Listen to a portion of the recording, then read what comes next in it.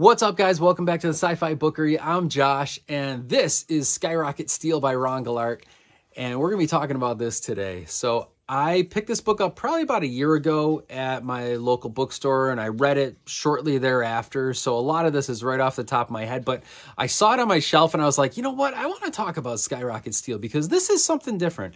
So Goulart is known for his kind of like goofy, not super serious sci-fi fantasy crossover sort of stories. So he writes a lot of that kind of like elfish sort of stories. And Skyrocket Steele is not that though, but it is definitely very goofy. So it follows this author, Peter Tinsley, and he's sort of struggling through his career. He's writing for some pulp magazines with sci-fi and thriller and suspense and stuff like that. And he's just not really fulfilled in what he's doing. So he's talking with one of his old buddies that he runs into, and he says, hey, I'm writing for this serial, this TV serial. It's all sci-fi stuff. It's right up your alley. Why don't you come on in and let me show you to the producer? So he goes in, and the producer is really impressed with everything that he's done, with all his writing, and somehow knows who he is, which is the start of kind of an interesting twist in the story. So Ron takes the job, or I'm sorry, that's Ron. Peter Tinsley takes the job writing for this serial that he is calling Skyrocket Steele. And it's this story about this guy, Skyrocket Steele, and he's saving this girl from aliens. The entire book takes place in old Hollywood just before World War II. So it's all that like Foo Fighter sort of pre-Cold War kind of stuff where people are afraid of UFOs and they're also afraid of nuclear weapons. And it's a lot of stuff going on that is pre-World War II old Hollywood. You know, you got the cars, the cool fedoras, the suits and everything. And it's just very, it's a very romantic kind of feeling book, very nostalgic in that way. So I enjoyed that a lot, but that is also part of that story. So the pulpiness of it all plays in. You got, you know, the dame that's in trouble, and you got the gangsters that are chasing everybody. So that comes into play throughout the book too. The studio, Star Spangled Studios, which I love that name.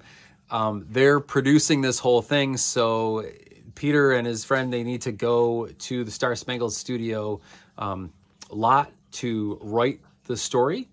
And as they're writing it, things start to happen. So the girl, Tracy Flynn, she's the main actress in the show. Peter kind of develops a thing for her, and she's sort of like hard to get kind of thing. So you got that whole little like love story working in there too, which is cool. But Peter starts writing her character as if she's the dame in distress and he's the hero of the story. So he writes himself as Skyrocket Steele. And from that point on, we start to see things materializing in real life. All of a sudden, these ray guns and stuff start discharging, and he can't tell if it's really happening or if it's all in his imagination. And then that story develops along the way to the point where it's a little indiscernible between reality and the fiction that he's writing.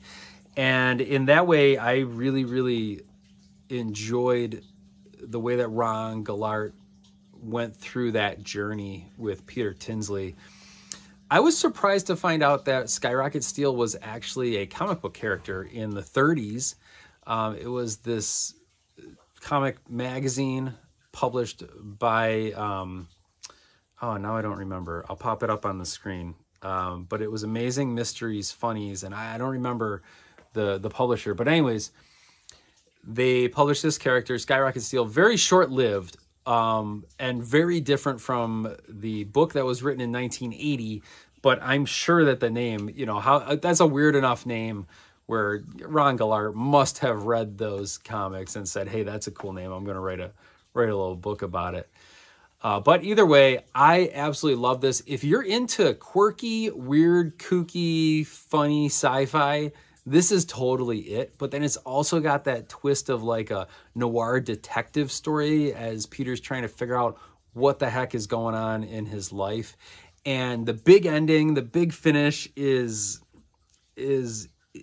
great. It's like a blockbuster film at the end of this book. So I really loved it. I think you will too if you're into that goofy stuff like I am. That's Skyrocket Steele by Ron Goulart. I'm Josh. This is the Sci Fi Bookery. Thank you guys so much for watching. We'll see you next time.